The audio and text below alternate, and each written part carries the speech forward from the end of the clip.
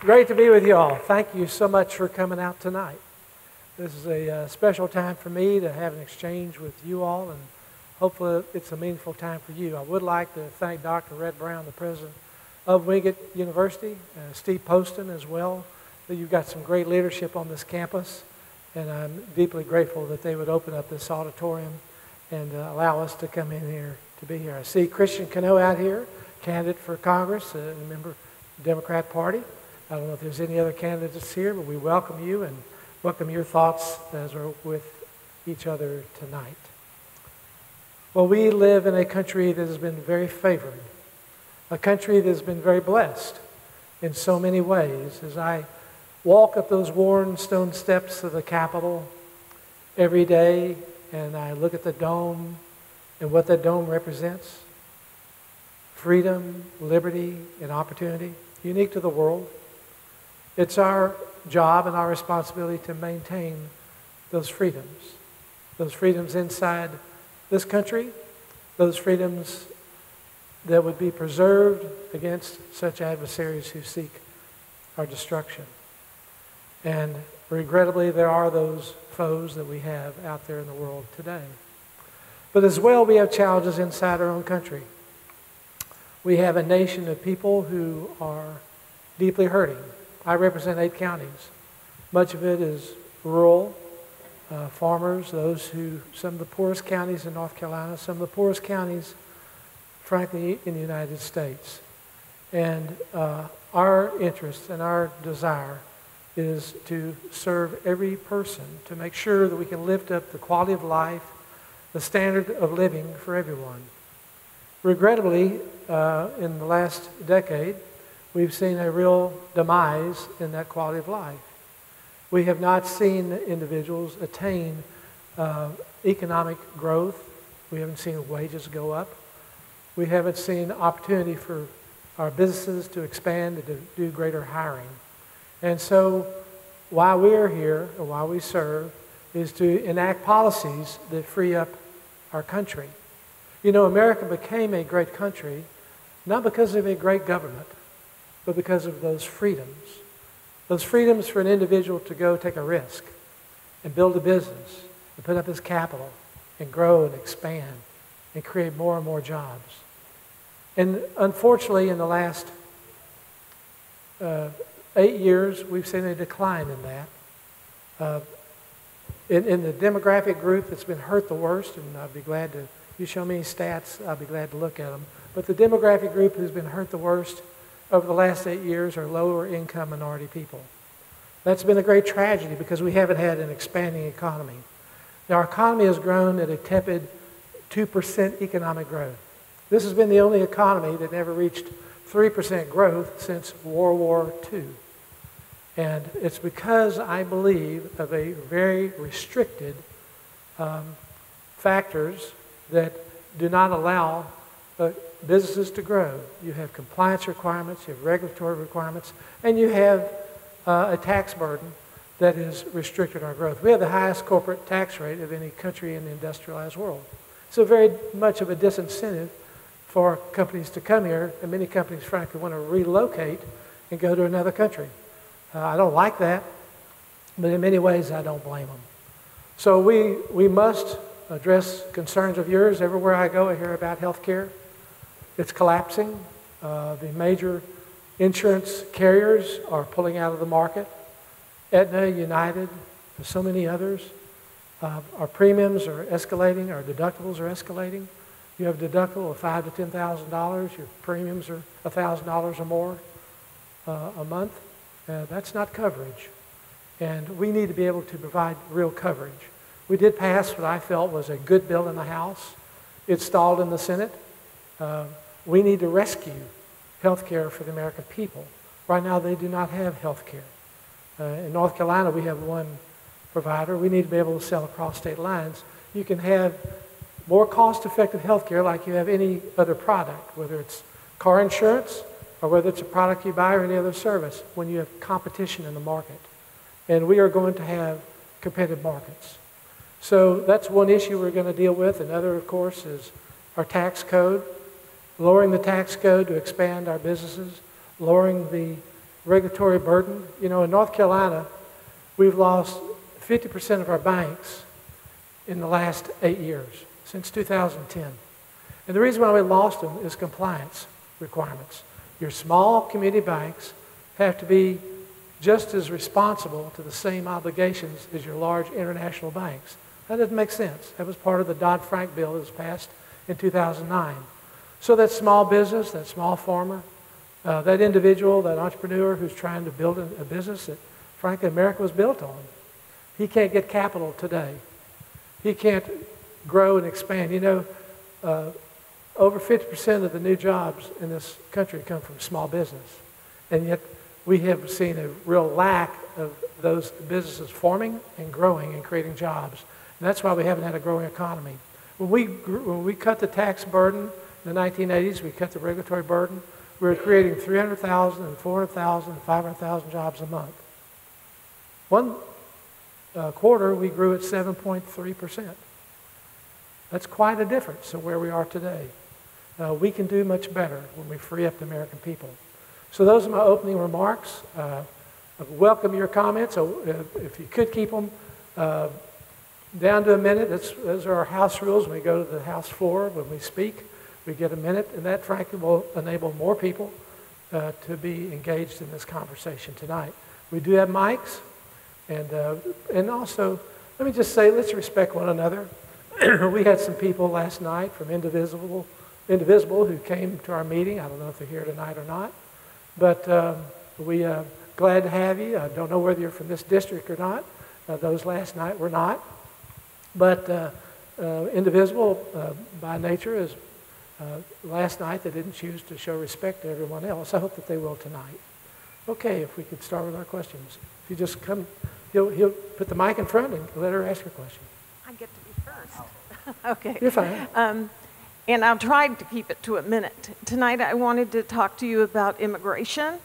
And my family is military, and my nephew, I told him I'd speak for him. He's been working with No One Left Behind to bring interpreters over from Afghanistan and Iraq. 2 of my nephews worked with interpreters, and we owe them their safe return to these interpreters.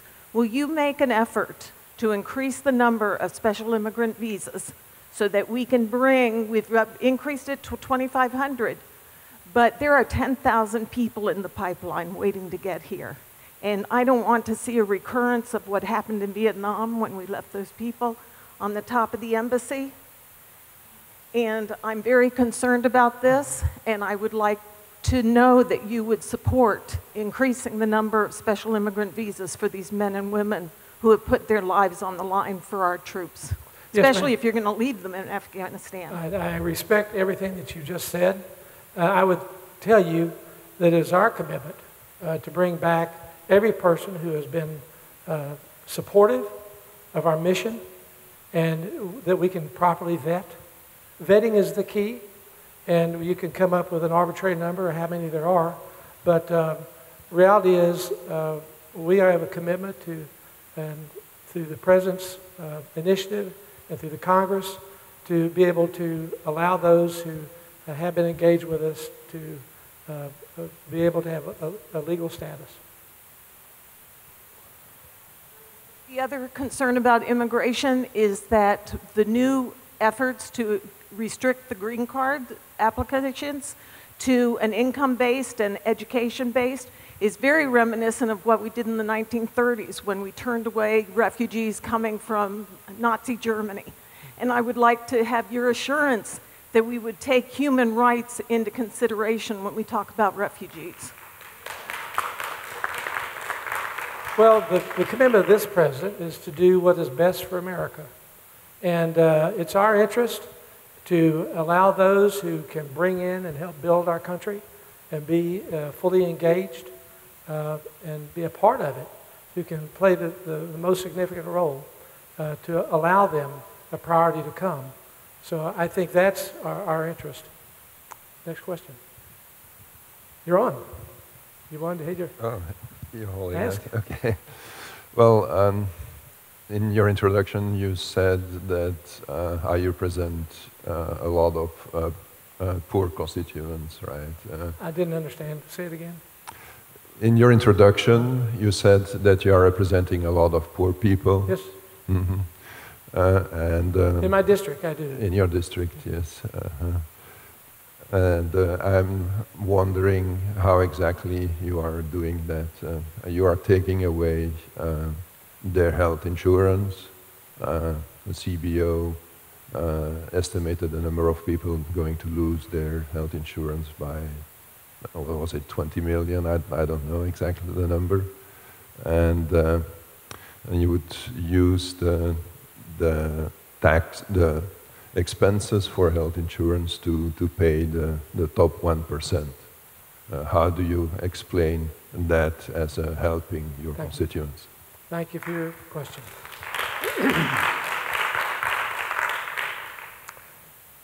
Well, let's do agree on this, that the current plan is faltering. The current people don't have, let's just show respect. No, we don't. Our plan hadn't been enacted. The status that we're in today, the current status, is collapsing. The markets are collapsing. But we're going to have a respectful conversation. Right now, as we speak, carriers are pulling out of the market. The CEO of Aetna said this is on a death spiral. Okay? Well, you need to talk to the CEOs of the insurance companies. Sir, all I'm telling you, you have 40 counties that we know of already in the country who have 0 carriers. Well, that's the factual. You can make up your facts. But what we're going to provide is health care that will be affordable to the American people. What the CBO score did not take into account of was the ability to market these plans across state lines, for people to be able to join up together and to buy insurance at a more cost-effective basis. It's just buying on their own, buying groups. There are ways that through litigation reform that drives the prices down. 30% of the tests performed by physicians today are done for defensive medicine to protect themselves from lawsuits. That drives the price up for health care. There are many factors that the CBO score did not put in their formula because it wasn't enacted yet. But when we enact these reforms, you're going to see a market-driven health care that's going to provide, like America has always done, the most cost-effective products and the most cost-effective services on the planet. Well, I know what the CBO included, and they did not include these factors in their analysis. And also the score was based on their 2016 numbers, and their 2017 numbers, that number was 6 million people less.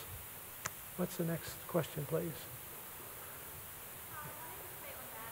I'm the chairman of the College Republicans here at Wingate, and I just wanted to thank you for being here tonight and supporting President Trump's initiatives to make America great again. Thank you, Caitlin. Great to have your leadership.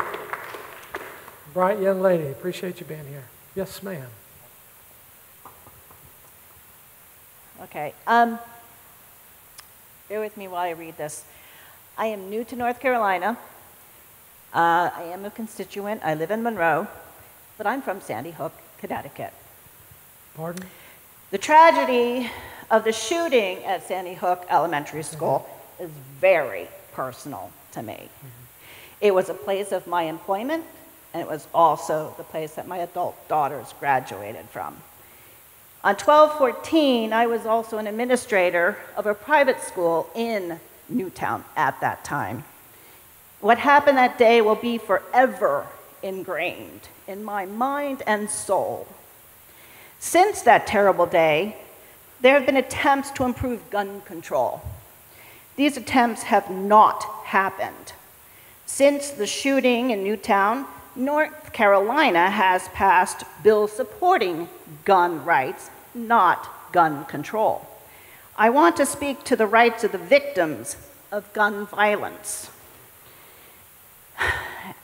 I am against the allowance of military-grade semi-automatic assault weapons and their high-capacity magazines being in the public sector.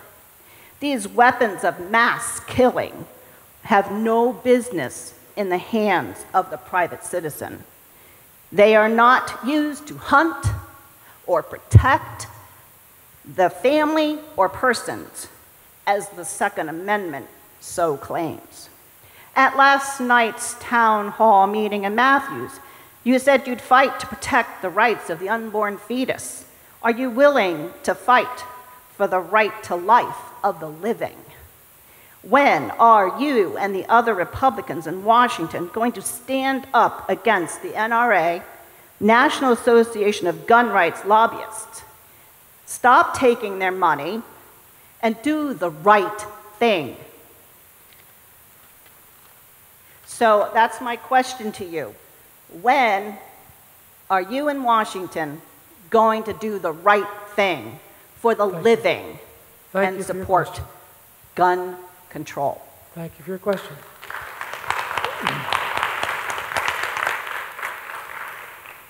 Don't we all wish it was so simple to pass a law to protect this country? There have been an inordinate number of laws passed in Chicago and other major cities around the country that have the strictest gun laws anywhere in the country, and for that matter, the world. And you have the greatest crime, the greatest violence, the greatest number of murders. Restricting guns has not been the answer. Frankly, those who want to find a gun will find a gun. What we need today is a culture that does not provoke violence. I wish that you would take your message to those in Hollywood who perpetuate this problem by incorporating violence in every game of every student, every movie, every look what's happened in our country for the last 30 years. And look at the violence that has been perpetuated. It becomes the norm. I wish you had just as much emotion on the benefactors of the Democrat Party in Hollywood as you do going after the NRA. We have a Second Amendment. It's not the first, not the third, fourth, or fifth. It's the Second Amendment to right and bear arms. And you gave a lot of information that, frankly, does not address reality. The reality is, in our nation today, we have had an inordinate number of gun laws, and we haven't been able to address the problem by greater gun laws. What we've done is restrict the right for people to defend themselves. What had happened in Washington with those 24 congressmen if there hadn't been 2 law enforcement officers there? They'd be dead today. What would happen with that? What would happen if with those in our military bases that were not able to have guns?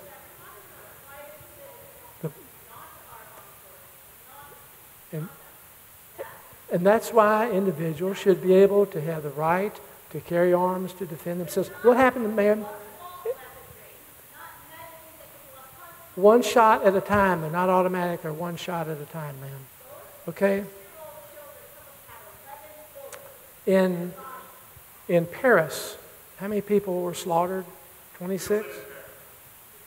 That's my point. The most restrictive gun laws you could have. And what happened? You got a couple dozen dead people. It happened. And restricting gun laws won't keep bad guys from getting guns. Okay? Next question. If you could pass laws, Chicago would be the safest city in the world. Next question.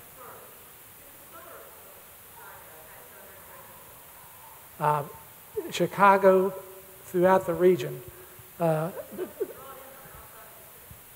Ma'am, they have restrictive gun laws in not just Chicago.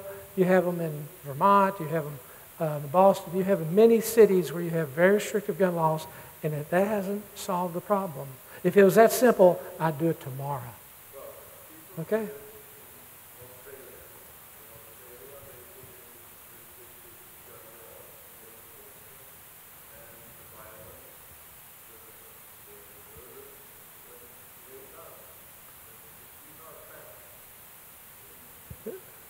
Next question. No, I mean, I'm not going to. You come up with your own information, your own facts. Go ahead.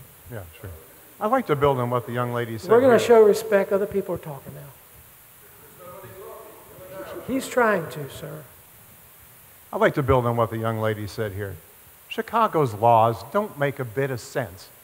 You can have them, but you come in from DeKalb, you come in from Arlington Heights, you come in from McHenry, you bring guns from all over the place. Unless you have a federal law, nothing happens.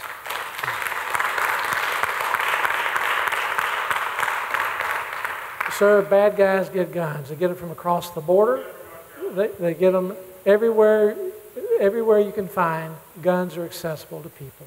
And you're being very naive to think that you can fix the problem. No, the guns are in the market, man. There's millions of guns out there that are accessible to bad guys. You need to have the right for law-abiding people to protect themselves. And I'm not going to be one who restricts the ability for a law-abiding person to protect themselves. Okay? Okay, next question. All right, come over here. Be fine. Yes, I'd like to go back to health care. You're with Indivisible, is that right? No, I'm not. Oh, okay. I've never been to a town hall before. This is my first I'm glad you're one. here. I want that right in my face, okay? I'd like to ask you, the Republicans have run on repeal and replace Obamacare for 7 years. When you had the opportunity to do it, you realized that the majority of the population did not want this repeal and replace. That's why you couldn't pass it. So tell me now, where do we go about fixing it? Because we're not going to be able to repeal it. So how do we fix it? Thank you for your question. Well, we passed the bill in the House. It faltered in the Senate. And clearly you have to address the legislation, address the problem for where it is today. Until you come to the reality of where we are with health care today, that we have escalating premiums, escalating deductibles. In North Carolina alone,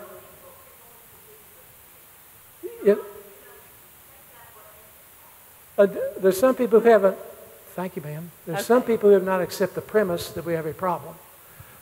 Premiums in North Carolina have gone up 176%. They're going to go up another 23% this fall that you're going to be paying. That's 200%.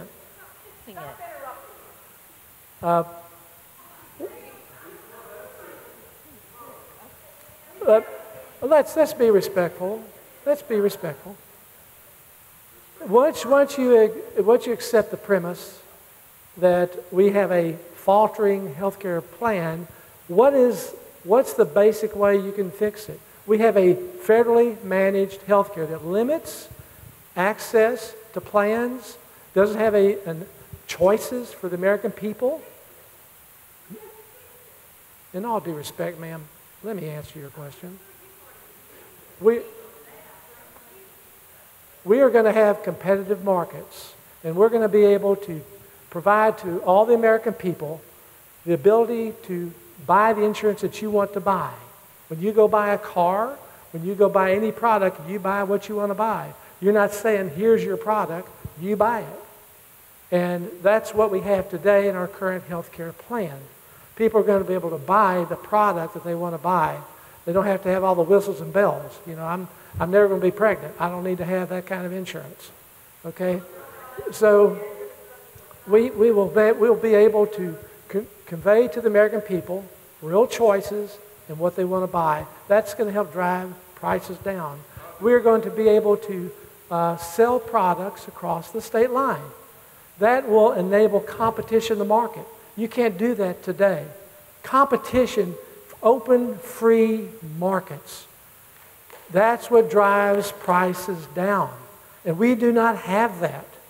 We have a federally mandated program that is never going to meet the needs of the American people as long as we restrict those options and restrict the access to providers by just buying within your own state. There are hundreds of providers out there. There's a market that will people go after if they're given access to that market. And so competition, if you understand the premise of free markets, if you understand the premise of what made this country great, that's the same formula that will bring us cost-effective health care. Okay? Go ahead, please. I'll change the subject for some of us who might not cool our tempers down for a moment. I have 3 military sons.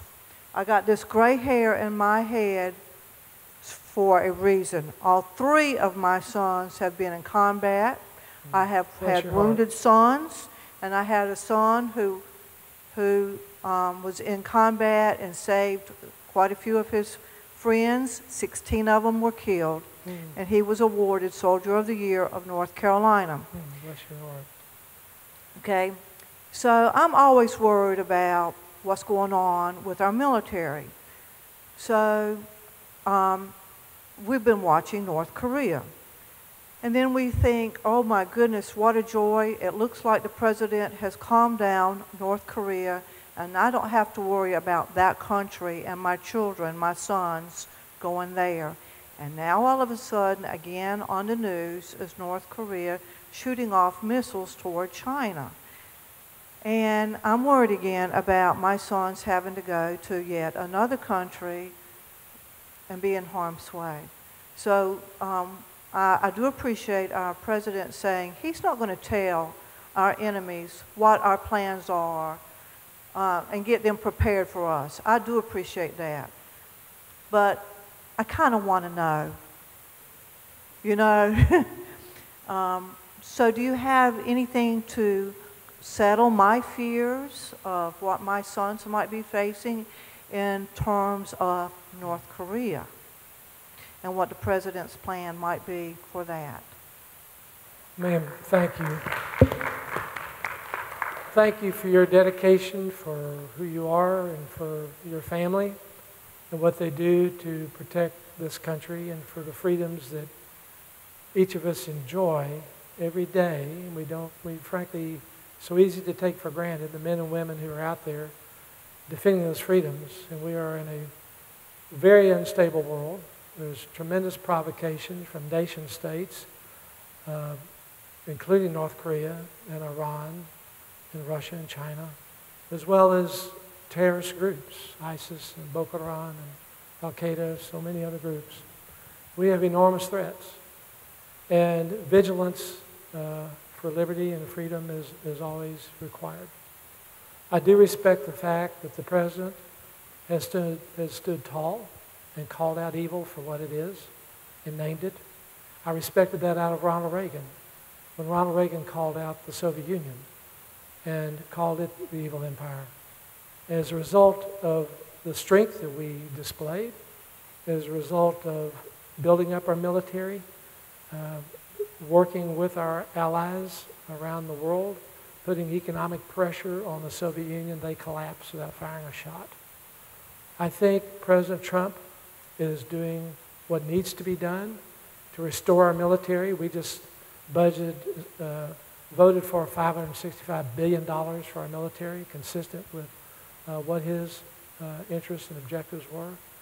But you have to stand up against evil.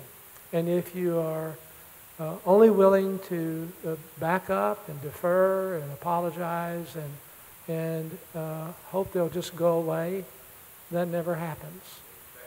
And we need to be able to always stand strong. And strength is what preserves freedom. As I am with different heads of state, I was in Israel last week. I chair our Congressional Task Force on Terrorism. I met with Prime Minister Netanyahu and many other Israeli officials. And they're so grateful for a president who calls out terrorism for what it is, who calls out Iran for what it is, and will stand up against them. So we have a challenge in North Korea. I was in Japan about 6 months ago, and we have a major deployment of missile defense systems going from there throughout the Pacific Rim. I thank God every day for Ronald Reagan, who had the vision and commitment to establish our missile defense system. If you recall, at Reykjavik when he was negotiating the arms treaty with Gorbachev.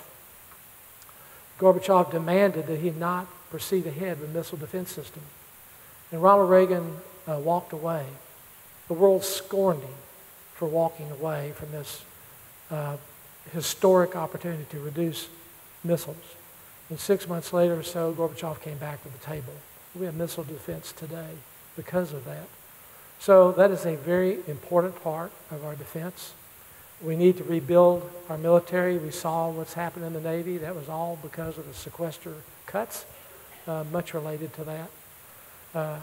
I deeply respect your sons. I go to Walter Reed Hospital. I see them around the world. We have the most brave, valiant, courageous, wonderful men and women who protect us, and they deserve our support, and without them, we would not be able to carry the lamp of freedom. So God bless you. Yes, sir. This gentleman right here. Okay, you can have it, sure. Okay, I have a number of things. I'm going to put them in priority. Okay, first of all... Hold it a little closer to it, okay? Okay, the Republican health care bill, you know, if you listen to the mainstream media, they say that the Republican plan is going to make rates go up for senior citizens. I am a senior citizen, and I'd like to know. Okay. Secondly, how do you stand on a flat tax? I was talking to someone yesterday, and I said, you know, if 10% was good enough for God, why are we, going with 38%? Worked well, didn't it? You know, do people who want tax reform and don't want the rich taxed, do they use the highways more? Do they use the police more? Why should they pay more? Why not just have a flat tax? Now, you're going to help me just bullet points. Healthcare, we believe in the long term, the rates will go down for everybody. There'll be an initial spike for the first year, but then they will go down. And that's our projections, and we believe that that's consistent. Tell me your next one. Yeah, I'd love a flat tax. I think a flat tax is equitable and fair. I think you do not tax those lower incomes, and you provide them a tax-free zone. You have to come up with what that threshold would be, but it's a minimal amount of people who are really in the poverty level. But I think a flat tax is extremely fair. I don't know that we can pass that, but we're going to pass a simplified tax that you can file your returns yourself, even on a piece of paper. Some say a postcard. It needs to be very simple. It needs to be very clear. It needs to be fair for everyone. There's about 10,000 attorneys in Washington right now who are seeking special carve-outs for certain people. You've got, $1 trillion worth of carve-outs in our tax code. The tax code is about 80,000 pages. It's bigger than the Bible, but none of the good news. Okay? We've got to fix the tax code. We've got to simplify it. And it needs to be fair for everybody, and it's not today. Next point.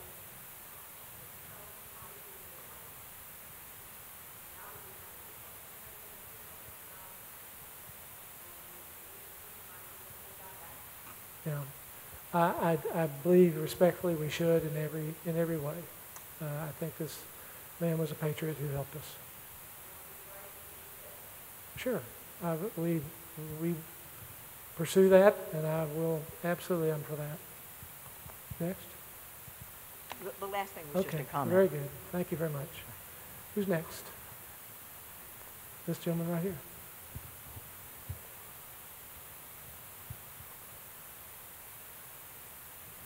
Congressman, thank you so much for being here. Sure. My name is Stephen Davis. I'm a 9-year Air Force disabled veteran. Mm-hmm. Thank you for your service. I served during Desert Storm, and I am a resident of Indian Trail. My question to you is this. Twice recently, you have spoken in opposition to Black Lives Matter. I want to know what threat does this group, what perceived threat does this group pose to you and to the public? Because I think the only thing that Black Lives Matter is asking for is to be heard and equality. Thank you. Thank you again. I respect your service and I respect your question. I came out the very first day I spoke very harshly condemning the white supremacists and the KKK, unequivocally. What they did was abhorrent. What they did was wrong.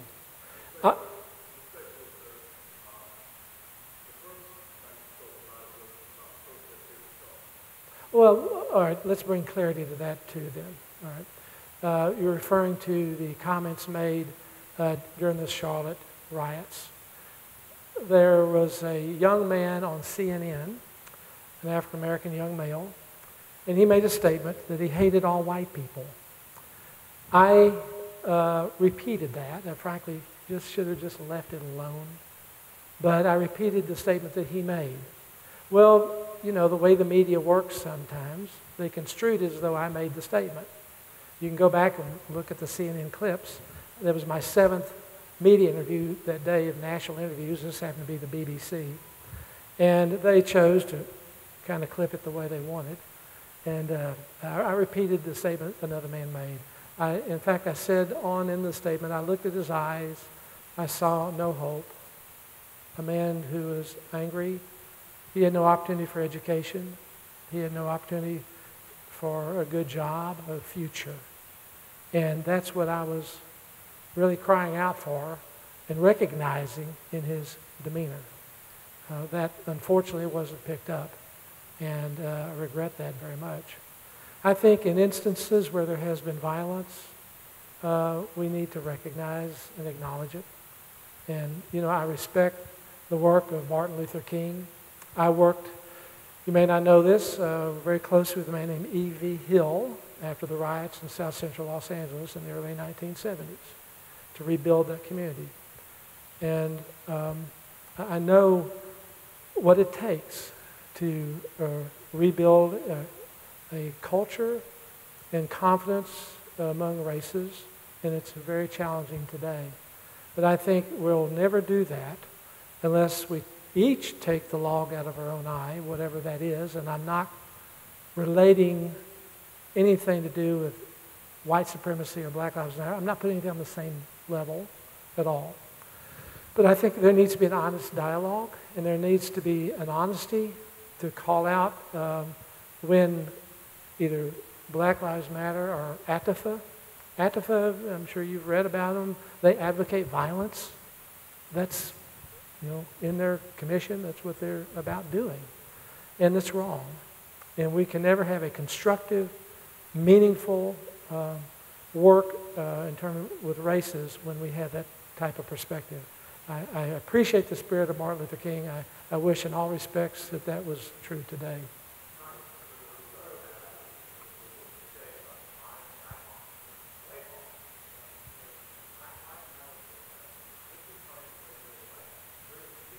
Well, if you want to wait for the mic, we're not. So, I had another question lined up, but the 5 white officers that were targeted in the name of Black Lives Matter. Let me finish, please. Yes, he did quote it. He kept saying it was. Let me finish, please. Let me finish. 5 white officers during a Black Lives Matter protest where they were chanting, "A good cop is a death cop," or "dead cop." What do we want? Dead cops. I think that needs to be called out. Anytime there's rhetoric like that on either side, all I'm saying is we both need to be honest. Both sides. Congressman, you mentioned Antifa too, and the mayor of Berkeley, the coward that he is, took him a year to finally announce today that Antifa should be declared as a gang. You can quote them. They come there wearing masks, they bring weapons. I agree Antifa and Black Lives Matter cannot be compared to neo-Nazis. Somebody that persecuted millions of innocent people back, there's no comparison. But you cannot sit here and tell me that Black Lives Matter does not advocate violence. At their protest, Antifa as well wear masks. If you have nothing to hide and you're protesting in the right way, why wear a mask? This is disgusting how the liberal media paints out all these other groups their own specific way to have their own narrative, right? At first it was the Russia story. Now that's dwindling down. What is it? Trump's a racist, right? I'm sick and tired of being called a neo-Nazi or a white supremacist or a white nationalist just because I don't believe in the liberal point of view. It's amazing now because anytime you disagree with somebody, for example, Maxine, everyone's a racist, waiters, disagree with her and she calls you a racist. She called Ben Carson a racist? Where does the line get drawn and people like Trump start supporting him, sir? You got Senator Tom Tillich, you've got Senator Lindsey Graham, guys that are going after our president. Why aren't you backing him up more? Because I'll tell you what, if you want to get reelected in a year and a half, that's the train to jump on.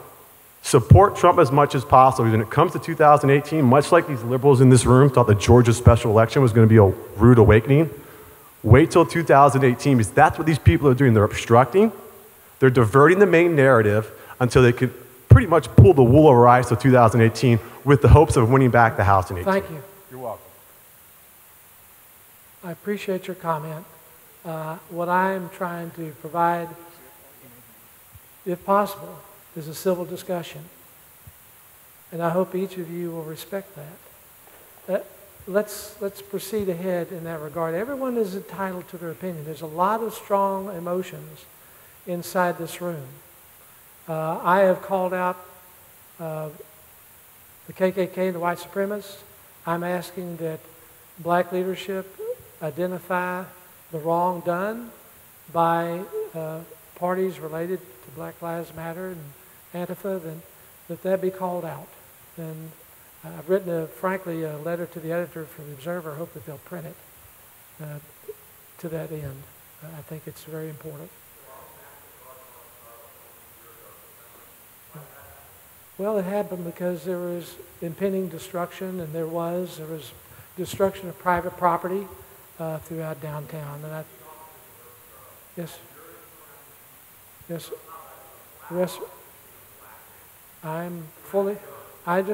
I think your point was well made, and I think we need to have an honest acceptance of realities out there. Who's the next person? Go ahead.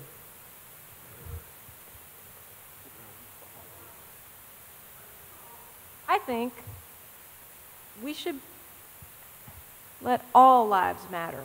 It shouldn't be one particular group. I agree with that. Now, that's not to say that black lives don't matter, because they do. White lives matter, blue lives matter. They all matter, and they should matter equally. Okay? Sure. Great.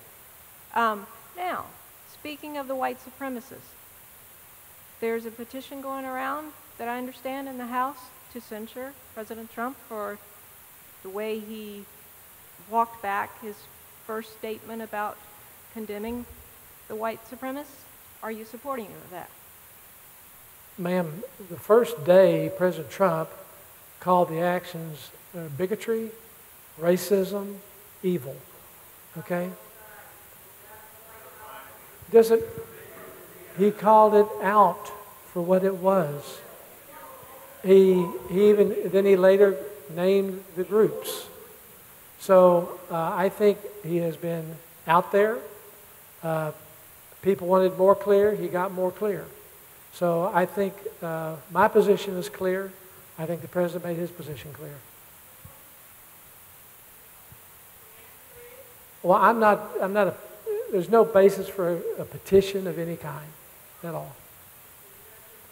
Absolutely not. We're going to be respectful of process, okay? Go give her the mic. It'll be your turn now, okay? Exactly at what point in time are Congress and Senate going to start understanding that this president is not uniting anybody? He divides us daily with fake news, fake facts, fake everything but him, and all he does is lie, lie, lie. I am offended that he thinks I'm dumb. Okay. Well, thank you. I'm so glad I went to school. And while I have the mic, Hollywood uses toy guns. NRA perpetuates the use of real weapons that should never be in the hands of our children. But it's okay. Population control. The other thing I would like to say is that I am a constituent of yours. I'm a retired mental health professional, and how dare you think it is okay to give a mentally ill person weapons? Okay, thank That's you. asking for trouble. Just because, what I would like to know, if you were a race car driver and you had a jacket on, Who owns you? Who are your sponsors? Thank you for your comment. First of all, you may be aware we have HIPAA laws, and you're probably very much committed to privacy. We have a very difficult time piercing the HIPAA laws. Ask the sheriff about that tonight if you like. Thank you. Well, that's the problem that we have with that.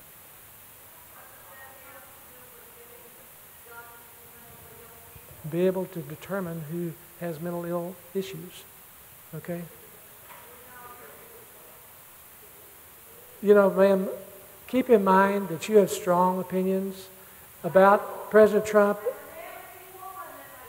and people.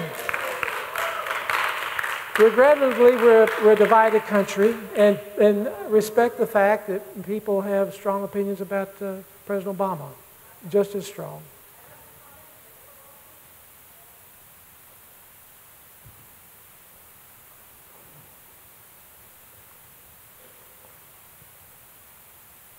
In reference to the HIPAA law, there's also something as a medical doctor, as an educator, and there's other positions. You are a court-mandated reporter. And by law, we have the responsibility to report to DCF, whatever your state institution is, about the behavior that is we see in children, we see in the public, that warrants concern. So if it's a mental health issue, and if you do not report it, then that person is also at fault. And that's something that happened in Sandy Hook. This young boy had mental health issues. Okay, so I understand that, but you can't let it fall through the cracks. We all have responsibility to speak up to and report behaviors that we see worrisome. And that is a way also with HIPAA that you must be responsible and report those behaviors. I'm fully aware of those laws, and I would say to you that yes, there are times when it's not reported, but there's also people who never go through that system, and we do not have information about them.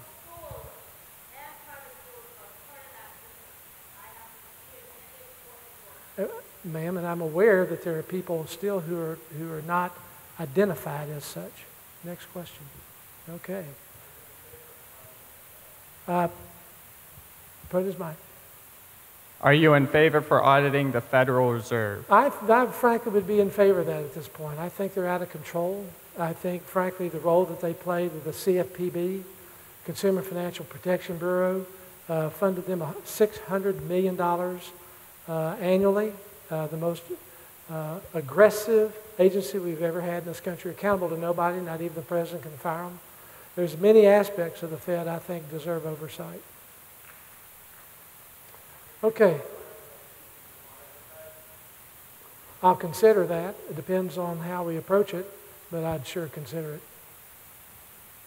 Yes, sir. This man right here wants to say something. We'll get to you. Thank you. Didn't see you. Okay. I would just really like you to explain how you can support President Trump in the way that you obviously do and consider him a good person when he's exposed himself right up as a racist in the way that he talked about Mexicans and Hispanics on the day that he said he was going to run, when he spoke about women in the most vile way possible and has shown absolutely no indication that that has changed at all since the day he said it. And he's equated neo-Nazis and white supremacists with people who came to demonstrate against them, despite the fact that he made some statement like you're making about hating white supremacy and not agreeing with not being a neo-Nazi. He did not call them out by name and did not take a stand that would have that we should demand of our moral leader. How can you defend this man?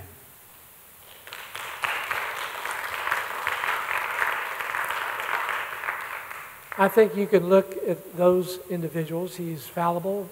We are all fallible. We all make mistakes. At the same time, you look at his constituencies who support him. You would say that no Muslims would ever support him. He went over to Riyadh in Saudi Arabia and met with the leaders of 50 Muslim countries. He has much more engagement. Talk to Kellyanne Conway about his respect for women and the leadership role that women have in his company. That's something you choose not to believe, but there are, you have created your own paradigm and your own narrative that suits your interest. I believe in the president's policies. You know, we had a president this last time who said everything right. It was so smooth and he was so good, but his policies absolutely failed this country. And when you look at our economy, you look at where we are in the world today, and frankly, I'd rather have a president who gets it right on policies. May not have it right and all the things, how he communicates. He's a very straightforward type person. Yes, ma'am. Yeah, I'm new to North Carolina. Well, I've been Welcome. here about 2 years, 3 years. But I want to piggyback on this lady's comment. Perhaps you're not familiar with HIPAA, sir, but HIPAA was created, it was originally started by Hillary Clinton, but then when it came into effect, it was the basic idea. I'm a doctor. Sure. I've been private practice, hospitals. The basic idea of HIPAA was so when you went to your doctor's office, they didn't put the chart on the door. So no one, because it used to be that you went to your doctor's office and you saw all these charts on the doors and anyone could come out and read it. So that started the basis of HIPAA. And the whole basis of HIPAA was so doctors wouldn't be talking to other doctors that had no relevant information. So they would just discuss patients' cases. So for you to use HIPAA as the inability to put some gun control measures is indefensible. And the fact is, this is my first town hall meeting, and I have to say, sir, I am very disappointed because so far you didn't even answer this lady's question, which I thought it was a great question about how are you going to go to make sure that her 3 children, her 3 sons in the military are safe. What measures are you planning to put in place? And you start talking about Ronald Reagan back in the 80s. I have to tell you one thing. If this is how you lead, I'm going to make sure that I knock on every house and that you are voted out next election. Thank you for coming. Appreciate you being here. Ma'am, do I have access to your medical records? Neither does the sheriff, okay? Keep that in mind. It's for you, ma'am. I thought I answered your question. If I didn't, please tell me. But liberty, freedom requires vigilance. We don't know what's going to happen with North Korea, but we know we have to be there and stand strong. And I respect you and I respect your sons. Ma'am, we are going to be there with all of our military assets and with all of our capabilities, with our defense systems as well. But we have to be prepared, and the North Korean president needs to know we're willing to do whatever it takes to deter him in his provocation. Until the world knows we're going to stand up against evil, they will continue in their provocation. Yeah, my name is Pastor James Brigman. I'm from Richmond County. Last month, I walked to Washington, D.C. I saw a problem with Medicaid. I have a daughter who has a special need. She's in a wheelchair. She can't walk, she can't talk, she can't eat. She never will be able to. But the Medicaid cuts and proposals that I was reading about, I felt like there needed to be some awareness raised for children and adults as well that are like her. So I walked to D.C. about 400 miles. Didn't have a plan. Tell them, I'm sorry, with the glare I couldn't tell it was you. Tell them how many miles you walked. It's about 400 miles. Right at 400 miles in July, them 100-degree days everybody was complaining about, I was out there walking. I walked about 25 miles a day. I was asked when I first left, one of the reporters said, well, who are you going to talk to when you get there? I said, I have no idea. I said, I don't have a plan. God said, go. I went. God has a way of opening many doors. There's one thing that when I did get there, and I want to thank your office, Congressman, because you sat down, you listened to our concerns, you addressed us and told us your concerns with the Medicaid, which we listened to that, and we appreciate you working with us and working into the future.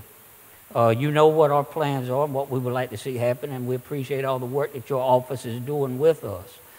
There was another thing that I learned, though, as I walked up there. I mean, I had a lot of love and support from many people, but I also saw a lot of ignorance and hatred. A lot of people say a lot of things in the name of Christianity that's hateful. A lot of people told me I should have had my daughter aborted if I couldn't afford to raise her myself. It don't matter how good of insurance you have when you have a special needs daughter. If I would have had some of the best insurance and only had to pay 10% of her premium, before she came home from the hospital, I would have had to pay over $300,000. And I don't know of too many people in this room that could do that. So we understand that there's compromises that need to be made. And it's the same way with all of these other things. I hear people asking for legislation, and as he pointed out, you cannot legislate, you cannot pass laws that will change hatred in people's hearts. Hatred is something that we've got to look at, and we have to find out what it is. And I'm willing, as a pastor, I see a lot of hatred. I see video games, I see children that come to church, and we pick them up 6 years old. A few weeks ago, when we were talking about going to a strip club, I thought it was a real strip club because in his mind it was reality, but it was some video game that he was playing, Grand Theft or something, some kind of video game. So these things are real. What we put in these children's head, we have to take into consideration. The laws that we're asking him to pass, are they legitimate? Can they even be passed? Can you pass a law? And if somebody comes up with a law, please tell me, contact me, and work with me, because we're working on getting it passed. When you come up with a law to take hatred, and you come up with a law that can take racism out of people's hearts. I just want to thank you again, Congressman, for all y'all doing with us. And anybody that comes up with a law that can change hatred, because that begins at home. That begins in our own hearts. If we start loving people and treating people the way we want to be treated, we'll start seeing change in this country as far as the hatred and the bigotry. Thank you, sir. Sweet man, he brought his wife and daughter up to be with us, and a very, very caring, loving individual. Thank you for your dedication. Thank you for the leadership that you provide back in your community. This lady, have you asked a question yet? They're good. Trying to get everybody new.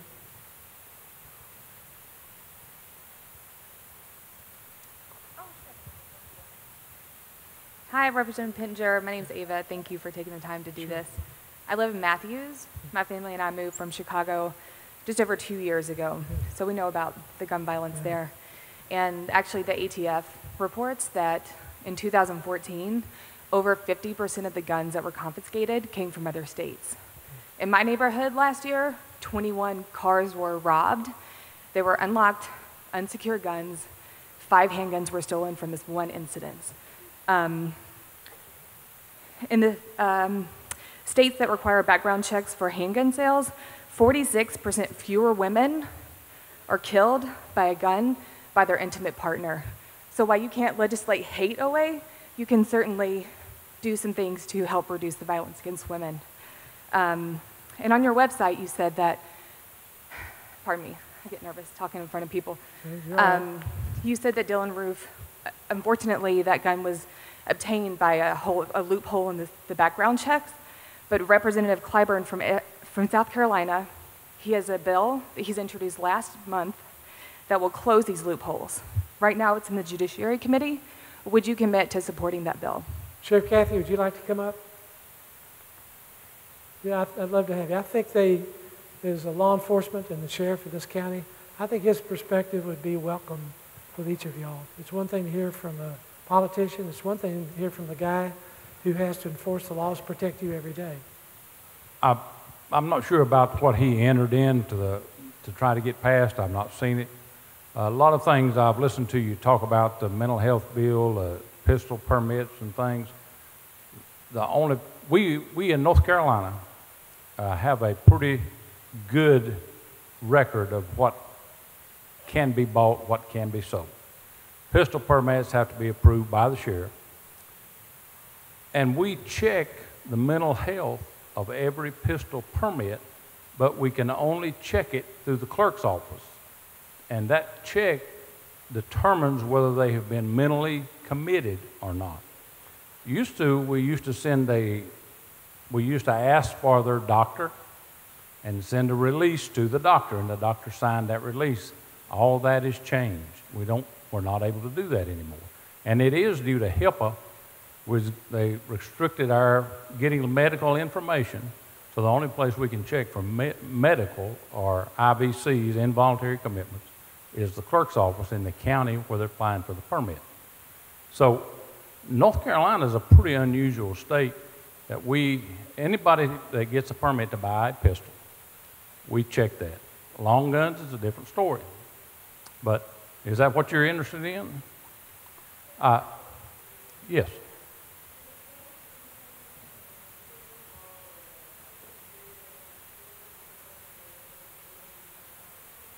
It doesn't change anything because we can't check that. We can't. Couldn't check it before the repeal? We couldn't check it before the repeal. We can't check anything now but at the clerk of court's office. But could you check it before that law was repealed? Yes. So more people Before that, we were checking everywhere. So more people with mental disabilities are able to get their hands on guns now because you can't check Social Security disability records. Is that correct? I'm aware of that. I'm not No, talking I about know. disability. I'm aware of that. I'm just talking about tacking on to your question. Yes, before we could check, for instance, if you come in and applied for a pistol permit, we would ask you who your family doctor was. You would give us that information.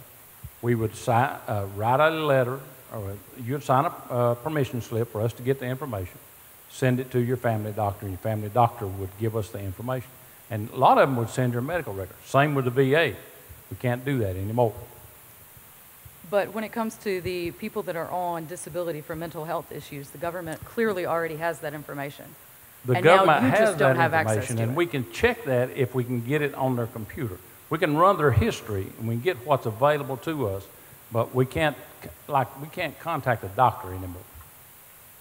Right. No, I understand that. My question was about the repeal of the law that allowed you to check Social Security disability records. Yes. So did that change? Are more people people that are on disability due to mental health issues? I don't have a good answer to that.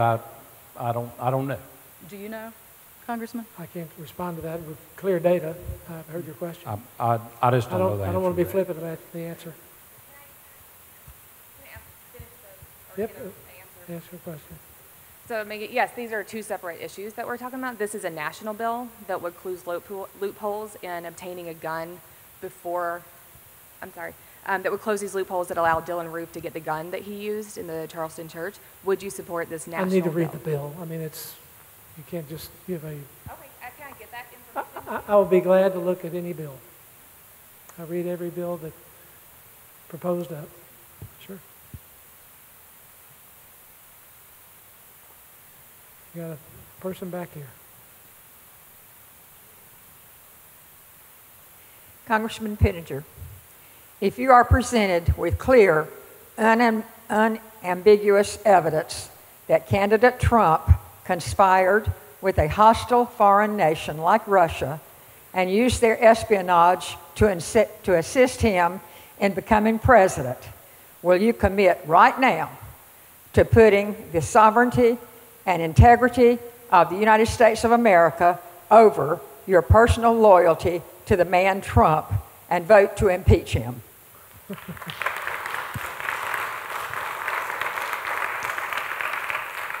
I will follow the leadership of Mr. Mueller. He has been put in that position, and I'm going to allow him to make an assessment with what should be done, looking at all the facts. To date, we haven't seen any facts whatsoever. We've seen conjecture. We've seen people making things up, but we haven't seen any real facts. But we have someone in leadership responsibility. I will follow his judgment. Ambiguous evidence. Will you do that? I'm going to allow that to be presented by Mr. Mueller, and then we'll make our decision at that point. And that was my question. Thank you. Okay, we've got time for about 4 or 5 more.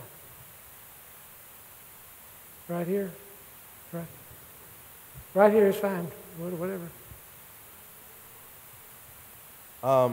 3 quick points, Congressman.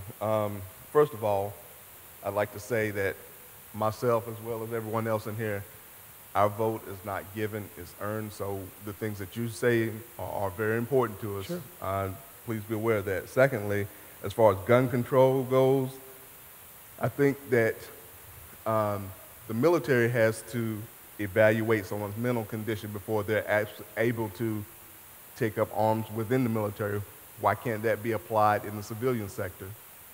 And I would like that to be. I would like us to have more application of mental health inside who receives a gun. And third, you mentioned Martin Luther King earlier when I spoke of Black Lives Matter. I don't know if you remember or not, but Dr. King was attacked by dogs, and he was shot with water hoses, all for the same form of protest. So I would just suggest that you just use caution when invoking Dr. King, because revisionist history paints him in a different light than the way he was painted during his lifetime. Well, by some people, I would say to you that people like Billy Graham opened up crusades, and opened up the country. A lot of people did a lot. Yes, there are fringe people out there who do a lot of hurt and harm, and that's what we have in our country in the division. I don't accept that, and I work to try to eliminate that. Sure. Mm-hmm. I just wanted to say, I was a proud Marine Corps officer, and I served in the Marine Corps as an officer. Good. And one of the first things that we learned, and when I took my oath, my commissioning oath, it was very important to me. But one of the first lessons that I learned was that you lead by example. And I think that that's my biggest problem. Everybody in my family serves. It's what we do for our country. It's just expected of us, men and women.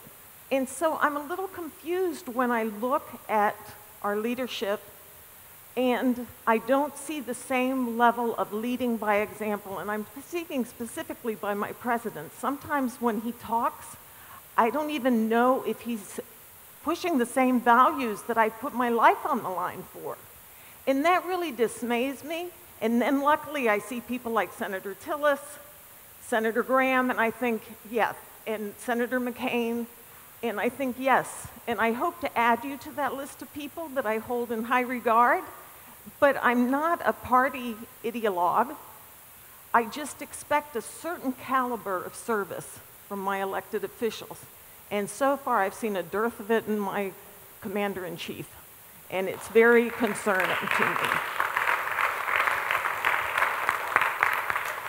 I meet with our military around the world, and they are so grateful for a president who understands the mission, who is committed to the defeat of Islamic terrorism, who understands the threat of Iran, who understands where we caved in and gave him $150 billion.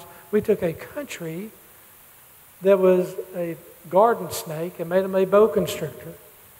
It was the worst agreement, the agreement with Iran that we signed this past year. The impact of that is going to be extraordinary. They have been the greatest supporter of terrorism for 30 years. They've enabled Hamas, Hezbollah, some others. He is calling this out.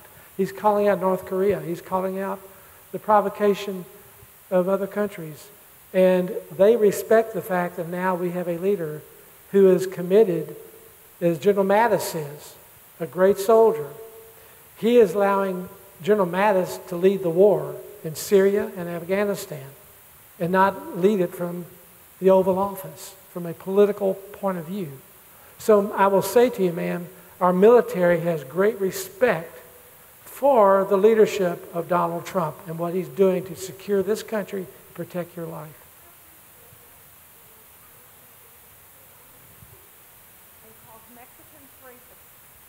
And calls Muslims and calls out Muslims. Ma'am, in all due respect, 50 Muslim countries came to meet with him in Riyadh. The 50 countries came to meet with him in Riyadh, Muslim countries. Don't jump to these conclusions, please. You want to ask me one more question? I'll let you. In the past, you've called for a term limit of 3 terms, but now you're running for your 4th. How do you justify that? Well, I agreed to the fact that I never said 3 terms. I said if there was a term limit bill, I would be glad to sign it. But let me say to you, let me give you some thought about term limits. Keep in mind that since 2010, 2/3 of the Congress is gone. They have been term limited. They are out. All right? And the power in Washington, D.C. is not in your, member of Congress, your typical average member of Congress. It's in the committee chairman. They have the power. And in the House of Representatives, what we've done is limit their power. A committee chair can only serve for 6 years, and then they have to come out as committee chair. They can't accumulate all that power. So, unfortunately, today, we have 4 legs of our government. We have the executive branch, we have the legislative branch, we have the judicial branch, and we have the bureaucracy. Very aggressive, assertive people in our agencies who have been empowered by laws to go around the Congress. And the more you allow those people to circumvent the Congress, the more out of control your representation is. No, sir, they're really not. Lobbyists are another factor, but no, these are agencies that maybe you just aren't aware of the impact of the CFPB and all that came out of the Dodd-Frank Act, even the Health Care Act. You have the empowerment of agencies. You have empowerment of agencies. What we are trying to do is bring back Article 1 so that your representatives are empowered to manage our government and not unelected bureaucrats.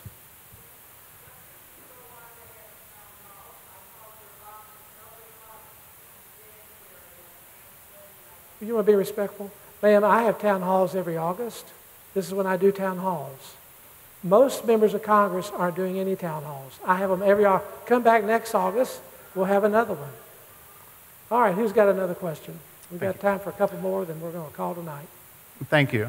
I would like to direct my question to the sheriff, if he's here, and our other police officers. I have a great respect for police officers. I've taught for 12 years on the south side of Chicago. I teach in Charlotte Meg schools now, and I work very closely with them. I'm hoping for an answer. If you could put a number on, generally speaking, of course, the number of legally bought firearms that are stolen out of garages, cars, boats, wherever, versus the number of legally bought firearms that successfully defend a family. I would like to know the number versus the other number. I can't give you a number, but I would tell you the legally bought guns are far more than what's stolen out of the homes and cars. And we're fortunate in this county, but it is the number of guns stolen are way far less than what's bought. If they're illegally stolen, are they reported? If they're an illegal firearm, do they come to you and say, hey, someone stole my illegal gun? Well, I don't know what you call an illegal firearm. There's no registration for long guns in the state of North Carolina, so every long gun is legal. Handguns are not registered to the individuals. The only registration for a handgun is when it is bought, and it's not registered to the individual. So there's very few illegal handguns in the possession of people. Some that have been reported stolen. Okay, then maybe the second part of my question. How many people successfully defend their house or their family using I guess any gun? It seems like they're all pretty much legal. I don't have a number on it, but not a lot. It's not a big number, but we do have that, yes. Okay. Do you see a problem with these guns being funneled to, say, Chicago? Many of my students were shot with guns that came from out of state, whether it was 10 feet over the border or 750 miles down here to Charlotte. I'm sure that that is a legitimate statement, that a lot of guns come from other places into Chicago because they pay more money because they can't buy legal guns. So a gun that costs $500 in North Carolina costs $1,500 in Chicago. And they steal them in North Carolina, take them to Chicago. So if this is a national problem, don't we as a nation need to stop providing guns to places like Chicago or New York or Baltimore or the other cities that Mr. Pittenger likes to keep bringing up in his sound bites? Well, I think that's not our responsibility to prevent people from having those guns. I think you've got a legitimate point, but I think you have to weigh on what you've got. Chicago, it works the other way just as well. Allow Chicago people to buy their own guns in Chicago at the same marketplace. Same thing. If they're paying $500 in Chicago for the gun you're paying $500 in North Carolina for, then there's no point to steal a gun in North Carolina and take it to Chicago. We can go back and forth all day, and I do respect you, sir. I do. I'm not coming after you. But with gun restrictive laws in Chicago, it seems like, or other cities, I'm just using that as an example because it used to be my hometown, but should we not, if we're thinking of the nation as a whole, the good of the nation, people that are next door across the fence or people that are poor in Chicago, should we not help keep the guns off those streets there? And I can see we're just going to go back and forth a little bit, but I think my point's being made. I don't think we disagree at all, but how to answer that, I don't have an answer for it. You know, Chicago's altogether different area than North Carolina is, or any city in North Carolina. So I don't know how the laws in North Carolina affect Chicago. I agree that something needs to be done about the high crime rate in Charlotte and Chicago and other places. But to penalize the people in North Carolina to help the people in Chicago, I think you have to talk about that right much. But if they're not saving their lives, if people are buying guns and then losing them and buying another gun, and those guns are winding up in the wrong hands, and we have seen many more murders in Charlotte this year than we have in previous years. If those guns are winding up in the wrong hands, shouldn't we stop the flow at the top of the spigot? Would you rather have fewer handguns on the street? Let's do this. Thank you. Thank Continue you. the conversation. Thank you for getting me off the hook. We've got the sheriff here, Tanner, Linda, Chris, Bob, Tom. We are available. Our team is. If you got further questions, or particularly if you have constituent need issues, we're available to be with you. I do appreciate you coming out tonight. Thank you, and God bless you.